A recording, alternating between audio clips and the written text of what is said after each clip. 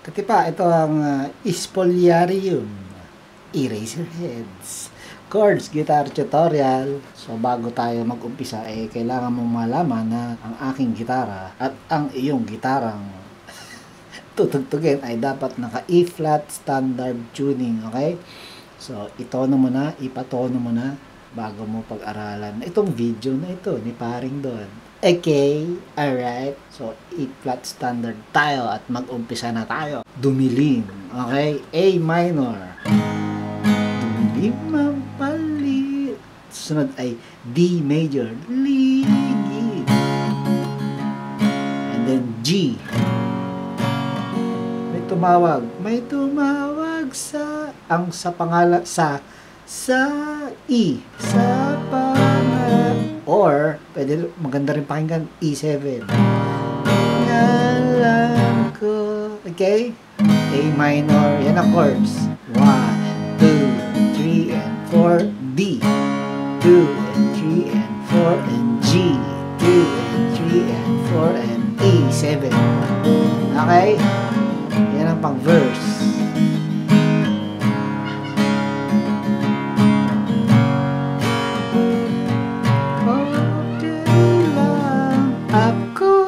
Ito, F, okay? Ngayon kung gusto mong madali, F major 7, pwede na rin. Ako sabay abot ng baso. Yun, F. Ako sabay abot C ng baso. Ulit sa F, and then ulit sa C. Ulit sa F. Okay? Bakit ba pag kumakanta yung bata? Wala. Sa dulo, ko biglang. Ito, pag sinabing ayoko na, parang ayoko na, ingay na ba? Ayoko na, E7. Ayoko na. Yun. At ngayon, iba na to, chorus na. Ang chorus, at ngayon, A. A major, ha? Di pa C sharp minor. B minor, tama.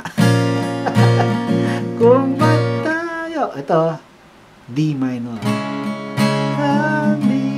Yan, okay? Yan ang chords pattern sa chorus. A, C sharp minor, B minor, D minor. Okay? Paano ba yung mga bar chord? Anong pwede? Ito pwede. Napakadali. Kailangan lang naka-mute ang 4th string. Okay? Nakatutok sa dalawang string lang. Yung 5th string naka 4th fret. Pati yung 3rd string naka 4th fret. Ganun lang ako. Ay, sorry. Bumuka yung 4th string. Dapat naka-mute. Okay? Tsaka huwag mong patutunogin yung 6th string. Pag nag-B minor ka, pwede na rin yan. Yung ginawa ko sa C sharp minor. Di ba? Pero ang mahalaga, dapat talaga nagpa-practice ka ng bar chord. Okay? So, yan ang chorus. Ikot ng mundo. And then, another verse. A minor. Liwanag ang buwan, D. San Juan, G. And E7. Okay? Ulit. And then, ewan mo. Yun ulit, F, C. Ewan mo at ewan natin sino may pakala. Okay? FC ng FC. Bakit ba tumilapon ang gito? Alak dyan. F tapos E7. Paligid mo. Okay? And then chorus, gano'n na naman. At ngayon, A, C sharp minor, D pa rin. B minor, alam, D minor. Ba't tayo nandito? Okay? Gano'n pa rin. Ang pag-ikot ng mundo. Magkakaroon ng parang ad-lib. F. And then G. And then A. Matagal lang A. So, paano bilang nun? F, G, A. 1, and 2, and 3, and 4. 1, 2, 3, and 4. A, 2, 3, 4, 5, 6, 7, 8. Pag ulit, mawawala yung A, magiging E minor. F, sorry, E7 yata. Tama, E7, sorry. Okay, E7 yun. And then, another verse, yung umiyak ang umaga, di ba? Umiyak ang umaga. Okay? Ang sinulat ni Enteng. Okay, ganun. Pero, meron dadagdag na, pag di ko na mabasa pagkat meron nagpura. Di ba? May ganun. So, ano yan? Sa pintong salamin, di ko na mabasa pagkat mayroon na ito, bura, F. And then, D minor. A minor. Ulit. F,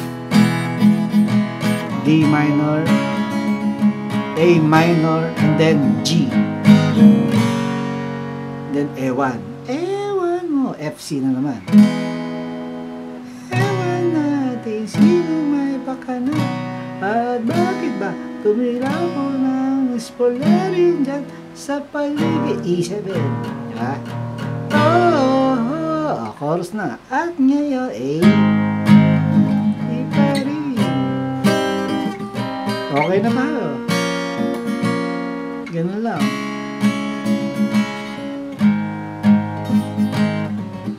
Sa dulo, uulitin lang to, diba? Tapos sa dulo, ikot na mundo, mag-ikot na mundo, mag-ikot na mundo.